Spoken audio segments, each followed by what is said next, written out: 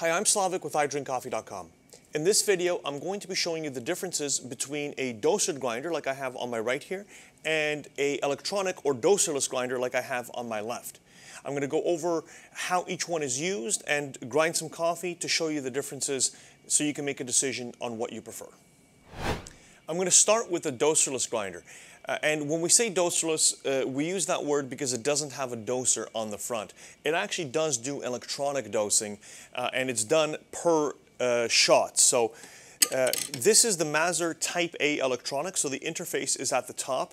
I've got my single and I've got my double dose, and that's programmed using time. So when I press one of those buttons, it grinds for the corresponding amount of time.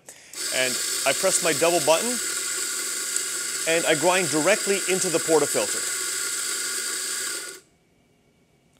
And then the grinder stops after the dose is finished. Now I'm going to show you how a dosing chamber works. I'm going to remove the cap, and underneath the cap you'll find a finger guard, this part right here. I'm actually going to remove this to show you the inner workings of the dosing chamber, but it is important to have this in place because it is a safety feature to prevent injury. Just held in place using 2 screws, which I'm going to remove.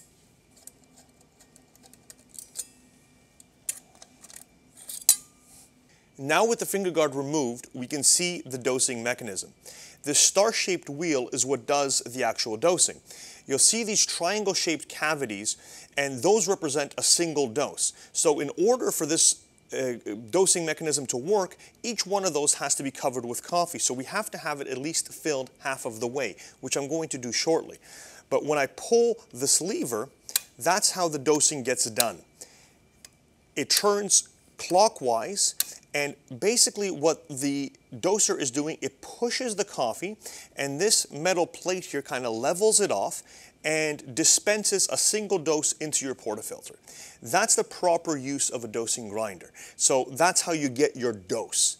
And I'm going to show you right now how it works with coffee, and to do that I'm going to begin grinding. And you see the coffee comes into the dosing chamber, and this grinder has a timer on it.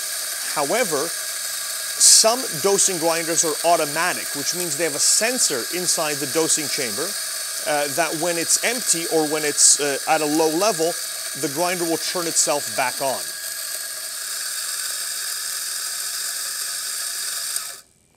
So now, as you see, I have coffee inside the grinder, and I can deliver a dose, and I pull the lever twice, and I have 2 doses. Again, it's not entirely full. I'd want to have more coffee for it to consistently be dosing a single dose. But you pull this lever in order to dispense coffee into your portafilter. So I've showed you the intended design of the doser grinder. However, that's not practical for most home users or lower volume users because you have all that coffee sitting inside the dosing chamber, which is going to go stale. So what you'll see a lot of home users or smaller volume users doing is using the dosing chamber just as a dispenser. And the way they do that is you turn your timer. This grinder has a timer, or some of them have a switch, whatever it is. You turn it to start grinding, and then they'll just pull the paddle continuously until they get the dose that they want inside their portafilter. That's okay there. I should have enough coffee inside there, like that. And one of the benefits of doing it this way is that the doser breaks up any clumping because it's mechanically moving the coffee. So with a smaller burst set, you get far less clumping than you would on a comparable doserless grinder. Nowadays, doser grinders are kind of going the way of the dinosaur. But they are a piece of espresso history and the way espresso was made for a very long time, and some people still do prefer them.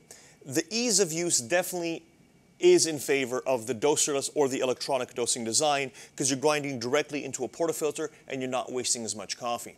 If you have any questions about the differences between dosers and doserless grinders, please feel free to reach out, ask us questions. We're always happy to help.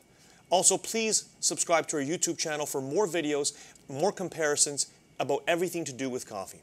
Thank you for watching, and have a great day.